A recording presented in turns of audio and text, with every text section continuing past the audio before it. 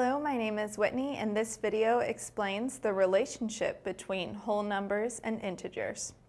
How we're going to start is by defining both what a whole number and an integer are. So whole numbers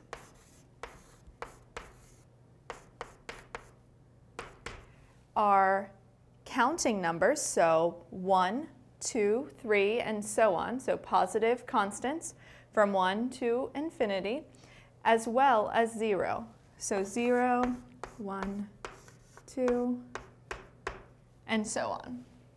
Now integers are defined as whole numbers.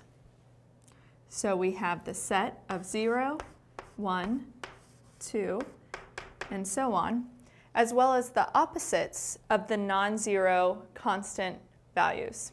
So we would have -1, -2, -3, and so on. So when we say what's the relationship between whole numbers and integers, we could say that a whole number is an integer, and that an integer contains whole numbers and the opposites of the positive constant whole numbers. Thanks for watching. My name is Whitney, and this video explains the relationship and definition of whole numbers and integers.